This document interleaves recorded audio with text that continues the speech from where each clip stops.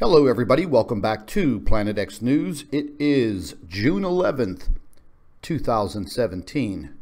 Very interesting article that was posted on the NASA website on June 9th.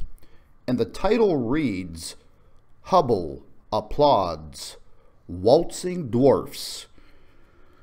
Well, basically, ladies and gentlemen, a team of Italian astronomers have been watching and researching and investigating two brown dwarf stars, approximately, I think it was 5 or 6 light years away. But does it really matter? Because whenever we are researching these brown dwarf stars, we've been talking about their movement, how powerful they are, the dynamics of brown dwarf stars. And over a course of 3 years, they took a series of 12 photographs using the Hubble.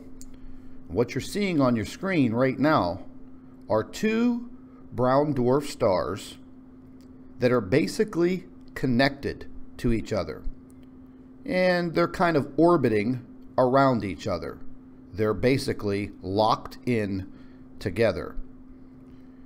It's pretty interesting that NASA would put this information out. I know NASA monitors probably everything that we do.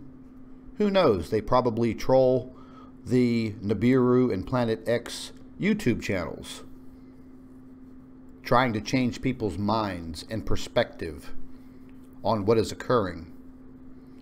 But yet they'll put the information out there, but they will put it 6 light years away. Well, in all honesty, ladies and gentlemen, who cares what is 6 light years away?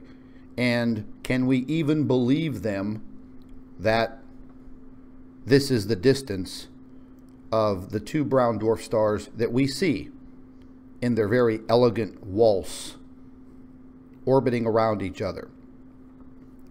Now, this is only a series of 12 photographs overlaid to produce the imaging. It's pretty neat. I want to get a little bit of a closer look, so we're going to go ahead and blow this up a little bit.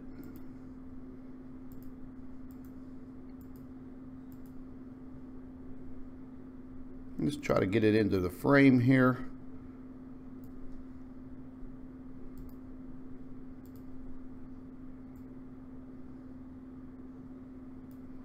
Well, there you go. There's a closer look. Now, I can't slow the motion down, but you can clearly see these two brown dwarf stars.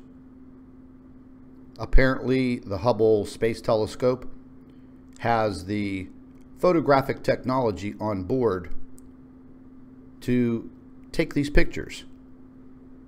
And these two objects actually look very bright.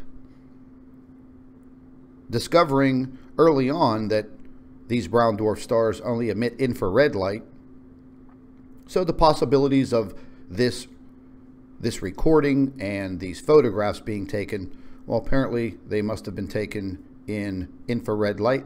I'm not sure of the actual technique that they used to take these photographs over the course of 3 years. It took 3 years for these 12 photographs. But you can clearly see whenever we talk about the brown dwarf stars having an attraction to other stars, or other stars having the attraction to the brown dwarf stars, here you see two brown dwarf stars locked tightly in orbit with each other.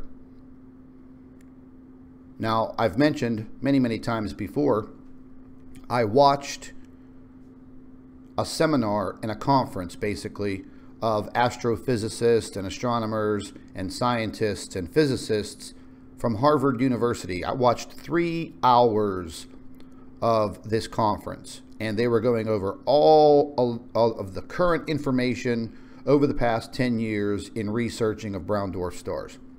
They showed that they actually have found them in clusters of brown dwarf stars and each one of those brown dwarf stars had orbiting exoplanets or planets orbiting around each and every one of those stars. So, ladies and gentlemen, what I'm saying, the theory of Nemesis, Nibiru, Planet X, well, it's all possibly very, very true from that perspective.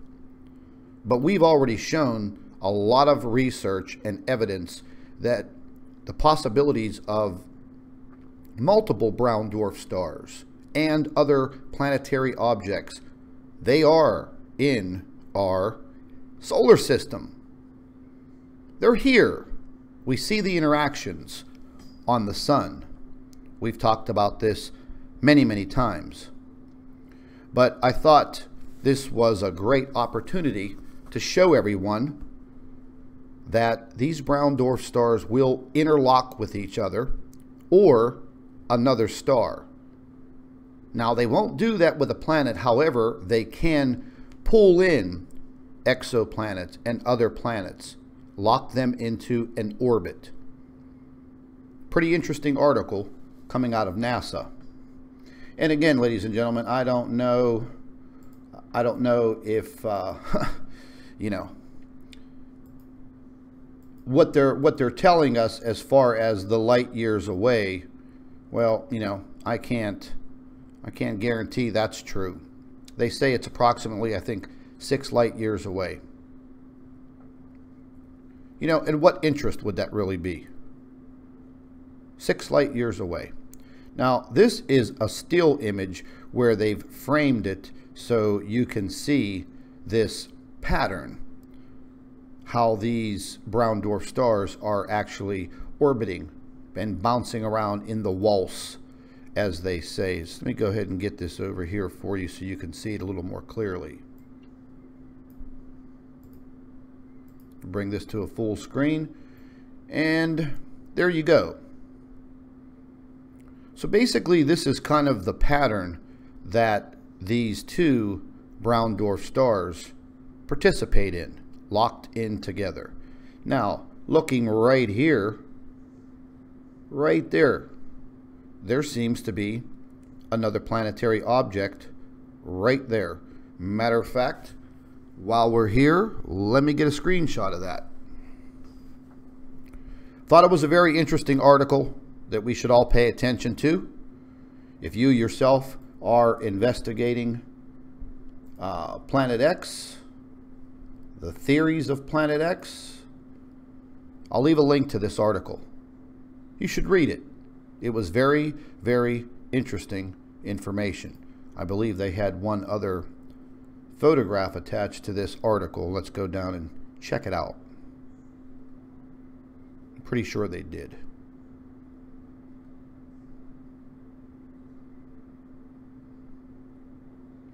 Oh, the next article was Hubble astronomers develop a new use for a century-old relativity experiment to measure a white dwarf's mass. So I believe this was what they were looking at. And this is what Hubble picked up. So I believe this would be the white dwarf.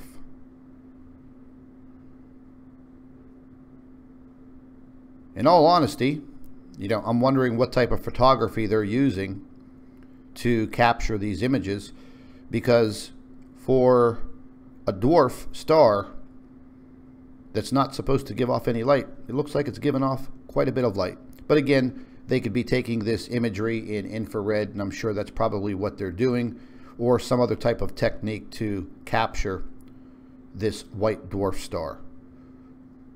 But it was very, very interesting. I thought that I would bring this to everyone's attention. And like I said, I'll leave a link to this article and this page from NASA so everyone can view it. This is Scott from Planet X News.